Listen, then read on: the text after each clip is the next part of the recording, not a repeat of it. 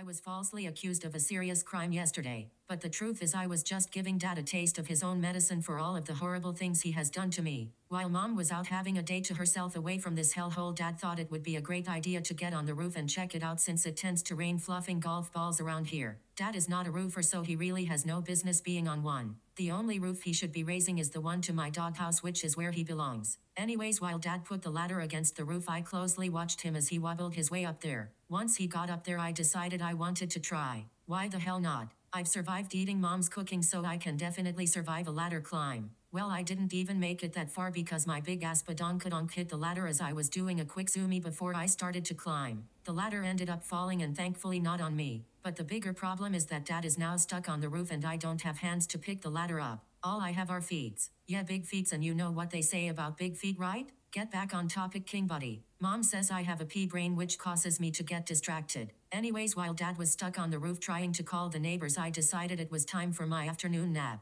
The bad thing about our neighbors is that they are all 90 years old and also take afternoon naps. After about 3 hours, Mom finally showed up and ran over to the ladder to get it back to Dad. Dad got down and took his sunglasses off. Mom was in a mid-sip of her Sonic slush when she spit it all out laughing. Dad looked like a fluffing raccoon and now has the worst sunburn of his life. He looks like a whole-ass chili pepper. I could spot his ass from a mile away. At least his dad bod is ready for our beach trip next weekend.